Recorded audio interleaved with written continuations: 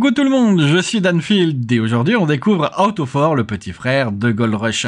On va donc prospecter pour trouver de l'or et d'autres minerais, mais on va également construire des bâtiments, des routes, réparer ce qui est cassé, faire des livraisons et tout ce qui est nécessaire pour améliorer notre entreprise et prospecter un petit peu plus.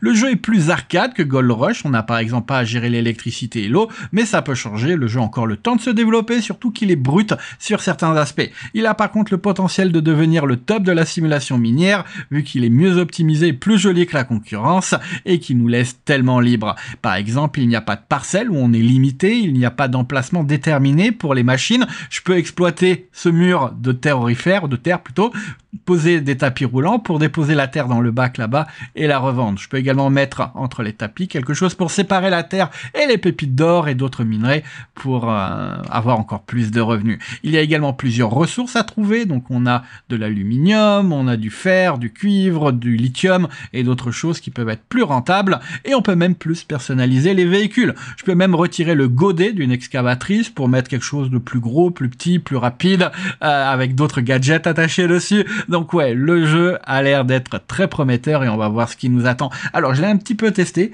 pas trop, vu que je sors de l'enregistrement du prochain épisode de Gold Rush, et je pense que j'ai déjà mes compétences de mineur. On va voir si ça peut servir dans ce jeu. Donc alors, c'est parti, on va là où il y a le tuto. Ils nous disent que là, on est à l'hélipad, qui permet de recevoir les ressources que l'on va commander, hein, les machines, les pièces et tout, et on doit faire un emprunt. Alors, la caméra extérieure n'est pas terrible dans les bâtiments, donc on va passer à la première personne, et on doit faire un emprunt. Alors, je ne sais pas trop ce qu'il faut prendre, mais on va faire le premier, vu que de toute façon, tous les intérêts sont à 2%, c'est juste la durée qui change et la valeur du prêt. 2 millions, ça m'a l'air d'être une bonne somme, c'est le premier, c'est probablement ce que le développeur nous conseille, mais je peux de toute façon revenir plus tard pour emprunter un petit peu plus. Par contre, on doit gagner 50 000 $ par jour pour ne pas passer en négatif. Alors, quelque chose de génial dans le jeu, il y a ça. Ça permet de faire donc des screenshots, donc déjà ça c'est pas mal, mais également des timelapses. Donc ouais, je pose la caméra, j'appuie sur le petit bouton là, et ça va commencer à enregistrer, et je peux quitter cet écran et me déplacer avec les véhicules. C'est comme s'il y avait un autre joueur qui filmait. C'est excellent. Le seul défaut, on va prendre cet emprunt, on les a déjà. Le seul défaut, c'est que ça me sort tout ça en PNJ, hein, et pas en pas en fichier vidéo ou GIF, donc c'est difficile à exploiter avec mon logiciel, ça fait trop enfin, je vais voir si je peux vous donner un exemple du résultat. Bon, alors, maintenant qu'on a l'argent, ah oui, maintenant il faut commander une chargeuse. Donc, on va ici, et c'est à cet onglet. Donc là, on a les excavatrices, les chargeuses, là, les pièces que l'on peut changer, vous pouvez voir, hein, donc les modules que l'on peut utiliser pour remplacer ce qu'il y a sur le véhicule. On a là un petit bulldozer, et là, on a des tombereaux. Alors, on a besoin de toi. Je vais prendre le premier. Je pense que... Donc, 15 litres de consommé par heure avec un réservoir 300 litres. Celui-ci a l'air de consommer moins et avoir un réservoir un peu plus petit, mais je pense qu'il pourrait être fonctionnel plus longtemps, et il coûte moins cher, et je sais pas pourquoi. Donc on va prendre celui-ci, et on va voir. Allez, il est à l'extérieur, hop. Et on va commencer à exploiter les ressources. Alors, le jeu est pas clair sur comment contrôler un véhicule, j'ai un petit peu de mal à m'y adapter. En fait, vous avez... Alors, on va déjà passer en vue externe, comme ça j'ai le contrôle. Alors, quand je prends le contrôle du bras en appuyant sur pause, je peux plus bouger la caméra. Mais en poussant devant moi, ça monte. En tirant vers moi la souris, ça descend. En allant vers la gauche, le godet se soulève, ou la lame là. Et en allant vers la droite, elle se baisse. C'est vraiment bizarre. C'est vraiment pas pratique. J'aurais préféré séparer les contrôles vers le haut, le bas et la gauche et la droite. Mais bon, c'est comme ça. Alors, c'est parti. Il nous demande d'aller creuser là-bas. Mais je pense pas qu'on a besoin de creuser à cet endroit. Donc on va essayer. On va essayer juste là. Alors, du coup, je passe en mode... Hop. On va descendre. Et toi, on va te mettre comme ça. C'est parti. Voilà. Maintenant, je passe en mode contrôle. J'essaye. Alors, je vais me mettre là pour mieux voir. Voilà, j'essaye de remuer un petit peu pour remettre plus à l'intérieur. On a l'air bon. Maintenant, je vais soulever. Voilà. Hop. Je repasse dans l'autre mode de contrôle. Et on va aller là et on va voir ce que ça vaut. Alors je mets ici. Hop. Je mets la souris vers la droite.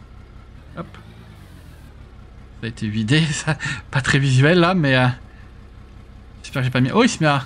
Ok, il y avait absolument rien. 4,8 tonnes pour rien du tout. Bon, alors, on va aller là-bas.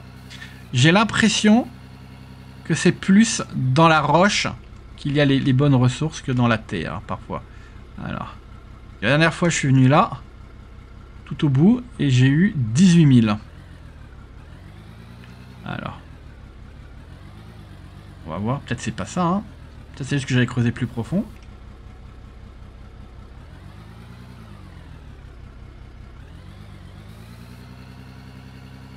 Allez. Il y a du charbon là-dedans. Voilà. Il se met à neiger. Il ne neigeait pas du tout dans ma partie test. Alors au passage, j'ai désactivé le cycle de jour et de nuit pour qu'il y ait toujours un petit peu de lumière dans cet épisode. N'hésitez pas à me dire si vous voulez voir une suite et si vous voulez hop, que je réactive ce cycle de jour et de nuit. Alors. Voilà. Est-ce que je vais revenir avec rien du tout? Ah, plus 16 000, vous voyez. Donc là, ça a l'air d'être un endroit plus intéressant. Alors, on a des quêtes. Il va peut-être falloir sortir. Ouais, ok. Je vais sortir. Voilà. Donc là, vendre du minerai. On va prendre cette mission. Ouais, ça devrait être facile. Ça, il nous dit, creuse un petit peu pour trouver du minerai. Mais bon, ça, je l'ai déjà fait. Ça n'a pas l'air d'avoir été validé, donc c'est pas grave. Alors, hop. Ça va me donner 100 $, ce qui n'est pas gigantesque non plus.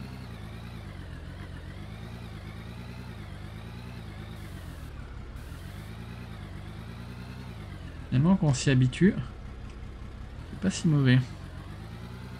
Alors, là, je remets un petit peu la lame. Voilà. Ouh. Ouh, ça c'est vraiment plein. Ça va être ma plus grosse prise jusqu'à présent. Le tout, c'est de ne pas perdre des mottes sur le chemin. Parce que tout reste géré par la physique. Ce n'est pas comme dans Gold Rush où c'est figé une fois que c'est dans la lame ou dans le godet. Alors, on va te mettre là. Hop. Maintenant. Alors, la différence, c'est que quand je passe en mode contrôle secondaire, en appuyant sur espace, le véhicule est toujours contrôlable.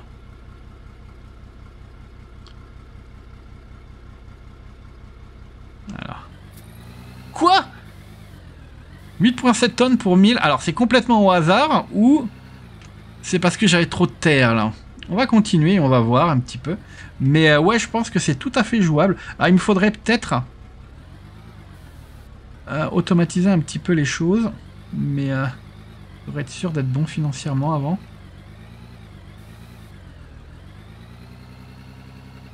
C'est bon. Voilà, j'essaie de... Voilà. L'entasser un petit peu. Alors, ce qui n'est pas ramassé va fusionner avec le sol. Donc, par exemple, si...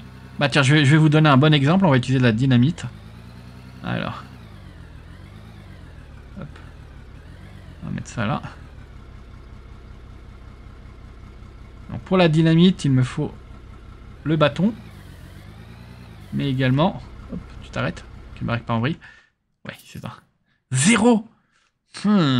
Va falloir creuser plus profond, je pense. Alors, regardons un petit peu. Ah oui, ça c'est intéressant, ça. Donc là, la terre, valeur 0. Ça peut contenir de l'or, 0,05. Le charbon, 55, c'est probablement ce qu'on a eu avant. De la roche solide, 12. Il y a différents types de ressources. On va devoir creuser assez... Ouh, là, il y a de l'or de 150. Le diamant de 160. Et le plus cher, c'est le lithium. Suivi de la jadette et du platinium et du rubis. Alors, on va passer en vue. Là. Alors, j'ai mal. Il faut bien regarder.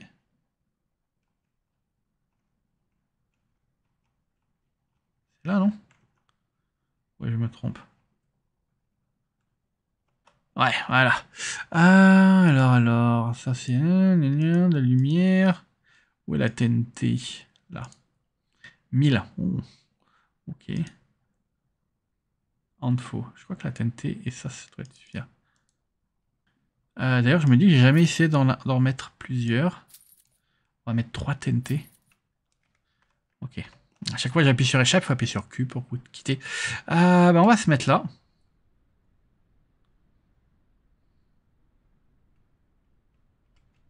À voir si ça fait exploser les 3 TNT.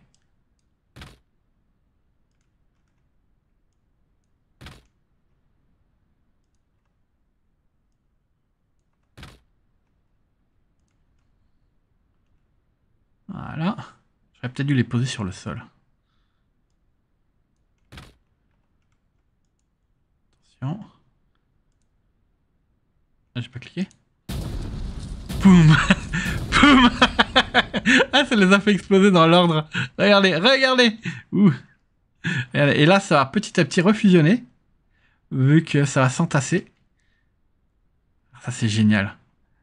Ça, c'est génial. Donc, vous voyez, si j'ai assez de TNT, je peux faire exploser la colline complète. Bon, après, elle va se reformer, mais... Vous avez déjà ça.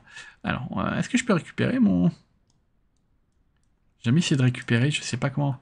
C'est pas possible, une fois qu'il est posé, il est posé. Ben, peut-être que je vais devoir tout faire exploser à partir de là. Toujours pas revendu du minerai, mais c'est pas grave, on va en faire un petit peu plus. Hop, voilà. Alors, ils me disent d'aller creuser là, c'était là qu'il y avait la pop-up de... La pop-up du tuto. À savoir que j'ai déjà creusé là et ça n'a jamais validé la quête, donc je sais pas ce qui se passe. Ok, je vais changer la caméra. Alors, hop. Vous voyez, on sort de la parcelle là. Je vais reculer un petit peu.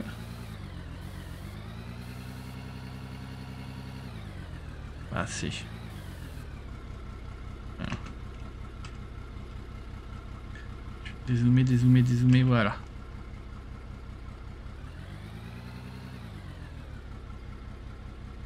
Oh. Ok. Pas l'entasser dedans. Si, voilà. Alors, j'ai l'impression que j'ai un petit peu de cailloux. J'ai pas de charbon. Et je pense que j'ai de la terre basique. En tout cas, là, on devrait gagner de l'argent. Pas beaucoup, mais un petit peu.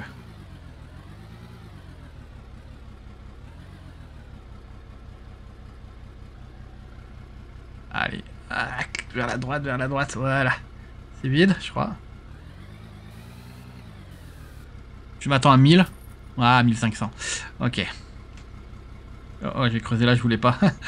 Je voulais pas là parce que ça, c'est le sol où je me ramène, donc faut que ce soit plat là. Zut. Si je ramasse la roche là. Ouh, ça c'est quoi? Il y a un truc bizarre dans la roche. Est-ce qu'il y a un minerai dedans? Oh. Ok. Et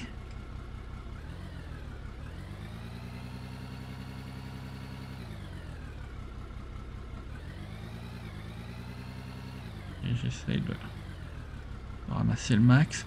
Ouh, je vois un rocher au milieu d'une autre couleur. Je sais pas si vous l'avez vu. Je vais l'air caché là.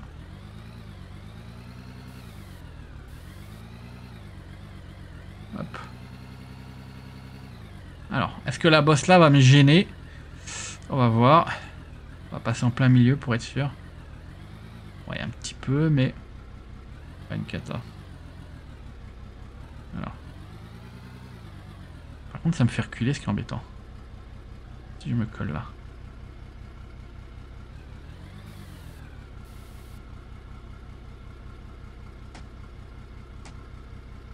Alors, est-ce que ça a validé? 4500, là déjà, ou 11 tonnes. Oh, il reste un petit peu encore dans, j'avais pas vu. Voilà, descend, tombe. Voilà. Bon, là quoi, 200 grammes. Et ça, il y avait un diamant dedans. Non, ok. Ah, il y avait quand même quelque chose de valeur. Alors, ce que je voudrais tester, que je n'ai jamais fait, c'est acheter un tapis roulant. Alors ça, je sais pas où les acheter. On va faire le tour. On a l'argent pour. Ça serait pas dans les véhicules, mais on va quand même regarder. Pourquoi tu me laisses pas? Parfois, c'est... Est-ce qu'il me faut sortir? Normalement, je peux voir. Voilà, ok, ouvrir le magasin de véhicules. Non, c'est pas là-dedans.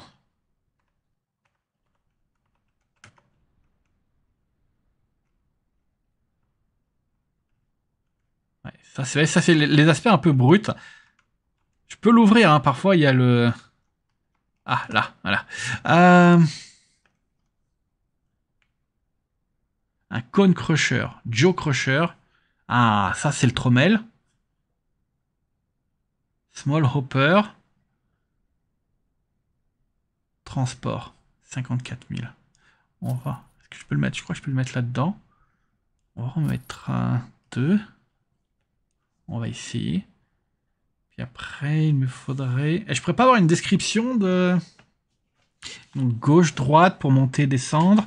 On va déjà poser ça. Allez. Comme ça, je n'ai plus à aller aussi proche et plus à passer par là. Inventer.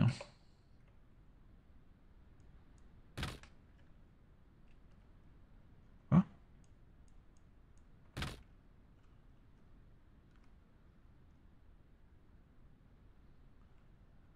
Comment je le fais tourner?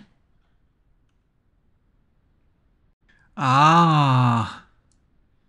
C'est clic droit et faire tourner. Donc si je mets ça là, je pense que ça devrait être bon. Je l'ai jamais essayé ça.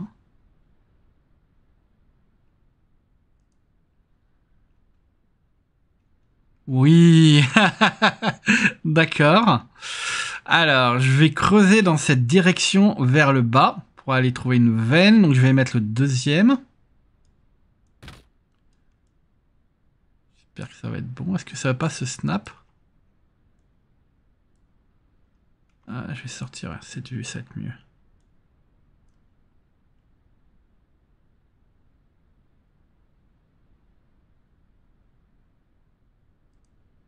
Parfait.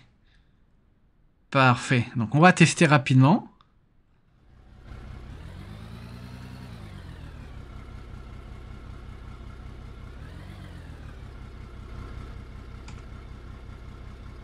Voilà.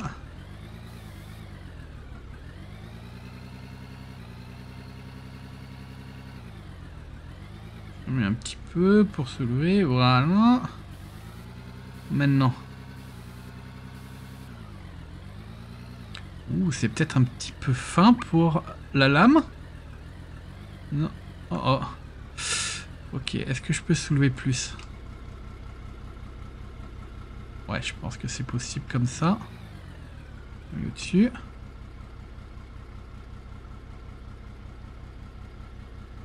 Oh oh. Ça change de couleur.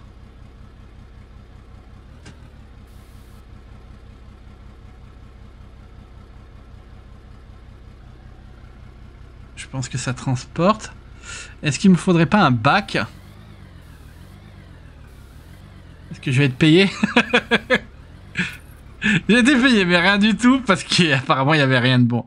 Alors, si je veux creuser, il va falloir aller plus profond. Alors, il y a une machine qui permet de prospecter. Pour cela, il faut sortir une gruche. Du coup... Ouais, ici. Ah, on va se mettre là. J'ai vu la pop-up. Si je sors de... Je crois que... Voilà. Du coup... Gone Crusher, Joe Crusher. Je sais pas quelle est la différence entre les deux. Un Big Hopper. Ça serait peut-être... Est-ce que vous savez s'il me faut ça? Ça coûte 81 000. On va le mettre là.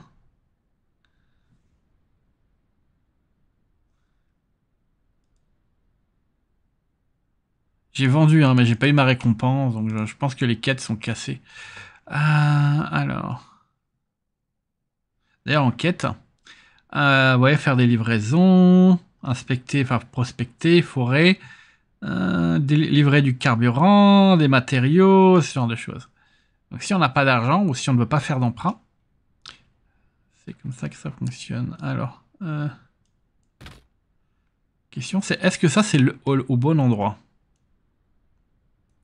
Je pense que ça devrait se mettre là. Au pire, je peux détruire hein, si, mais bon, je récupère pas la machine si je me trompe pas. C'est un petit peu de travers.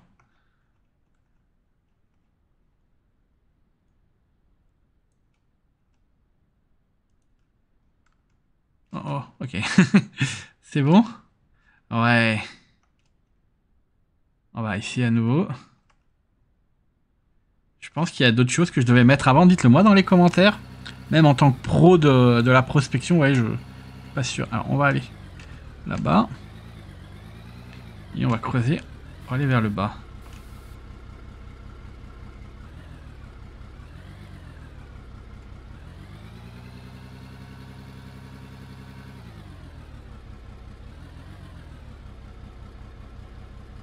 Hop.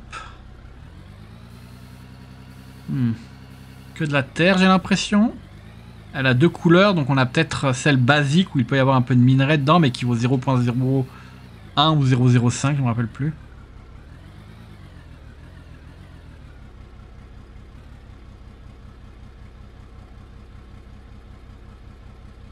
Ça, c'est juste pour accueillir la terre, en fait, ça ne trie rien du tout. C'est plus difficile à poser dans ça que dans l'autre. Allez. Tombe. Voilà.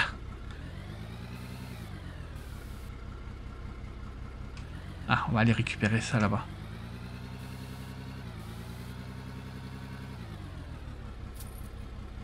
« 196. »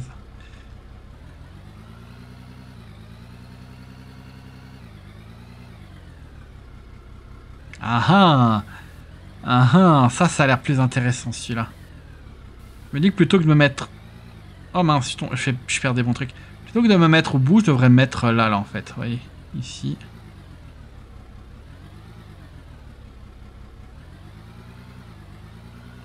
Allez, c'est lent à... Ah, purée. C'est bon? Ouais. On aurait quasiment une rampe en fait.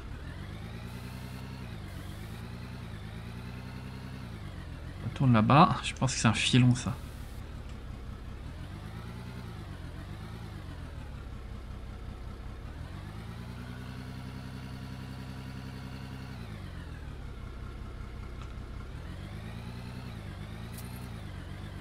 « 18 000. » PR.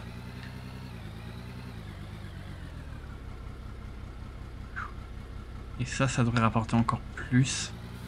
18 000. C'est un petit peu plus du tiers de ce que je dois par jour. Donc si je peux en faire 3 comme ça dans la journée, et le temps a l'air de défiler assez lentement.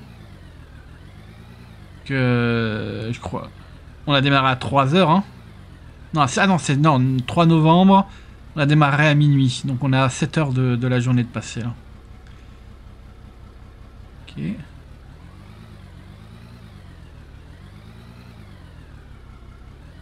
Allez, sautez mes petites. Voilà. Ouais, donc ça c'est un filon là. La caméra est pas évidente. J'aurais préféré qu'ils mettent la caméra sur le clic droit. Comme ça. Je décide si je la bouge ou pas. Mais là je dois changer de mode, ouais, juste pour repositionner la caméra. Ouais, c'est encore brut, hein, comme je vous l'ai dit. Mais par contre, la bonne chose, c'est que le jeu gère beaucoup mieux les collisions avec le sol. Je me coince pas et tout, ce qui est vraiment le plus désagréable dans Gold Rush. Parce que ça complique vraiment trop les choses. Regardez ça, regardez ça. Et on est vraiment limité à la taille du godet. Donc si mon godet peut contenir plus de choses, et que j'arrive à bien... Oh oh. Petite bosse là, il va falloir faire une meilleure rampe. Oh oh, parce que sinon je vais perdre trop de terre aurifère sur le chemin. D'ailleurs, j'ai pas vu combien ça m'a rapporté le dernier là. Ah, j'ai pas vu. Si vous pouvez me le mettre dans les commentaires, ou sinon je reviendrai dans la vidéo. Hop. On va se mettre là. Par contre, 1, 2, 3, 4, 5 mouvements de souris, 6 vers la droite, 7 pour tout poser. C'est pas top. Il faudrait que ça soit plus sensible.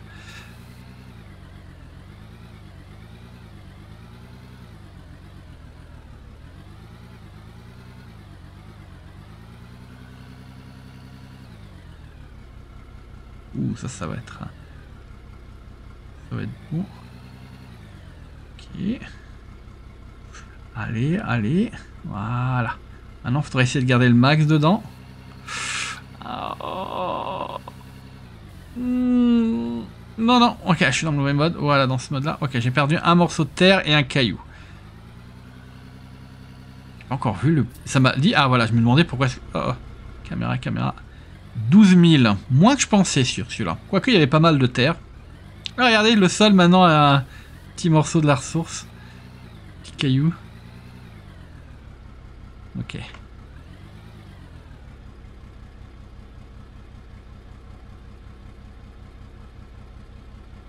Je crois pas que ça c'était exprès ça.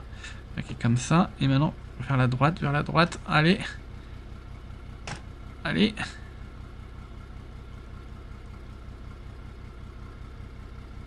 Ok, c'est bon. Alors, maintenant qu'on a vu ça, quelles sont mes options?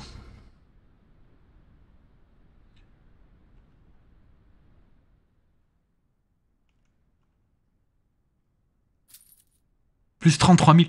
Ouh. Ok, on a un bon filon. Je vais devoir sortir de ce mode et regarder. Non, ça c'est la banque. General Store. Ouais. Alors, je voudrais tester un Joe Crusher. J'ai aucune idée de... Si je prends toi. Et je vais devoir passer en mode destruction. Je n'ai jamais détruit quelque chose. Je pense que je vais devoir retirer. Ce qu'il y a là. Peut-être faire un tournant. Genre si je fais tourner vers là, je peux mettre l'autre truc. Ah mais après je vais boucher le chemin. Donc peut-être tourner vers la droite. Venir là. Et après aller vers là. Alors. Droite. Droite. Je vais vers là. Puis je refais ça. Ça prête pas mal. Alors déjà c'est à la condition que je peux. D'accord. Super. Alors. Tac. Ah, je l'ai récupéré. Oh, je l'ai récupéré, génial. Bon, alors, du coup, je vais acheter... Est-ce que je peux rentrer par la fenêtre? Si je m'accroupis... Non, c'est pas les tenter, hein. Ah, ça aurait été un raccourci. Alors, si j'achète deux... je suis censé pouvoir... Hein, Ah, je l'ai vu là. Alors, c'est au millimètre près. Ah, je l'ai eu. Non, je l'ai pas eu. Ok, on a dit droite. Donc, deux vers la droite. Ça coûte combien? Ça coûte 40 000, ça picote un peu. Et deux vers la gauche. C'est la gauche, ça, hein? Ouais. Ça a coûté cher, mais on prend besoin. Donc ça, je suppose, c'est au bout. Et après, il faut mettre ça. Je sais pas s'il faut mettre celui-là. Ouais, les prix ont baissé, là. Et après, il faut peut-être mettre ça. Mais vu que l'on peut détruire et repositionner les choses, je peux faire des tests et voir ce que ça va donner. Alors.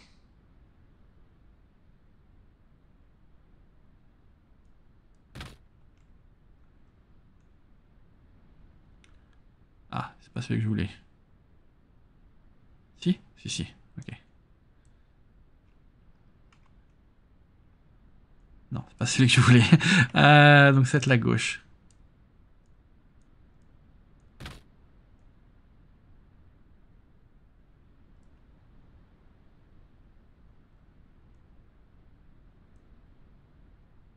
Voilà.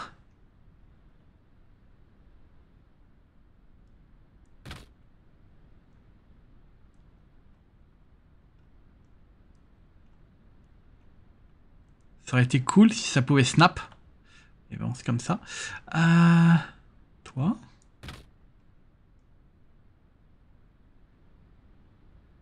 Où est l'entrée et où est la sortie? Ah, il faut que ça se passe en haut. Celui-là, il snap. Celui-là, il snap. Je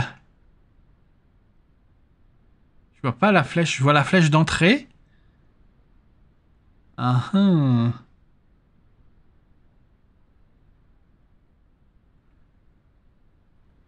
Ah, ça fait tomber en dessous. Ah, ça, c'est différent du coup. Parce que là, ça veut dire qu'il va falloir... faire monter ça. Ok. On va le mettre par-dessus. Et il faudra envoyer dedans. D'accord. Alors, j'ai fait une découverte. C'est que quand j'ai ça en mode plan, ça interagit avec les véhicules. Et donc, j'ai poussé mon véhicule sur ça qui a détruit des objets. Et du coup, ces objets ne sont pas revenus dans mon inventaire. Donc, j'ai perdu quelques centaines de milliers de dollars sur cette histoire. Ok, donc ça, c'est posé.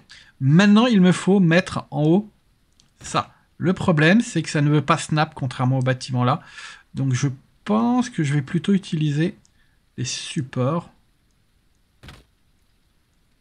Et voilà, s'il te plaît. Ah, est-ce que... Oh.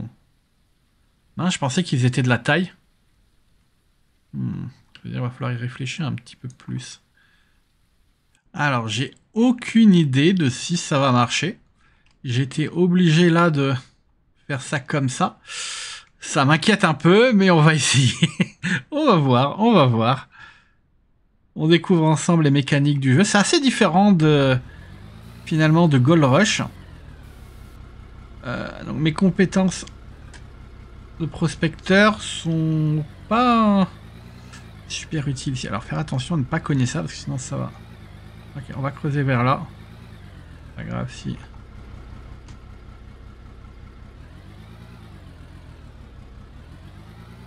S'il n'y a pas grand chose, déjà c'est juste pour le test. Il me faut faire de la place.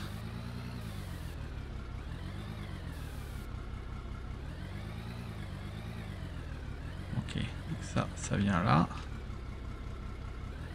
Maintenant, tu descends. Ça marche.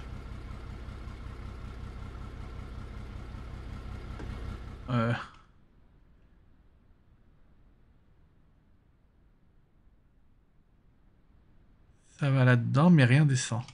Est-ce que lui a besoin d'électricité finalement?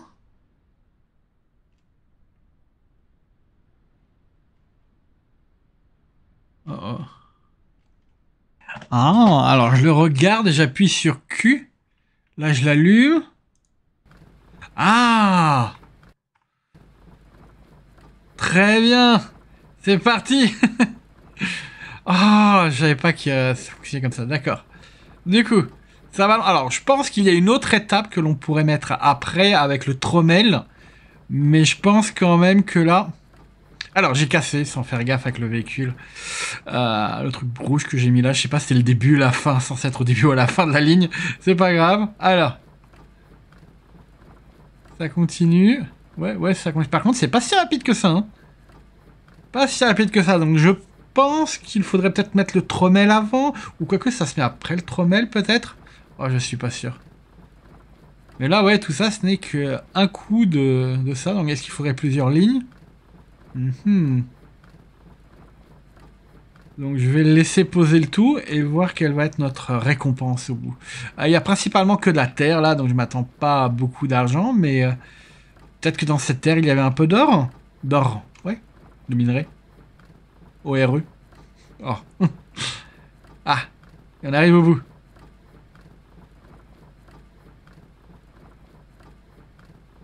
Encore quelques petits morceaux qui tombent. Plop, plop, plop. Et il y en a beaucoup dedans là, let's go cette histoire. C'est bon, ça se termine. Si c'est si long, ça va être un petit peu embêtant parce que je vais pas pouvoir farmer comme je le souhaite. Ah, là c'est bon, donc on devrait avoir notre résultat qui va s'afficher. Ouh, 945. 12 tonnes quand même, hein, 12,4 tonnes, mais j'ai juste creusé là, donc ouais. Ouais, bah c'est pas mal, je pense que l'on est bon, donc bah, je suis bien content, donc je veux bien continuer sur un autre épisode pour découvrir plus des mécaniques du jeu. Dites-moi ce que vous en pensez dans les commentaires, et moi je vous dis à bientôt sur la chaîne. Bye bye.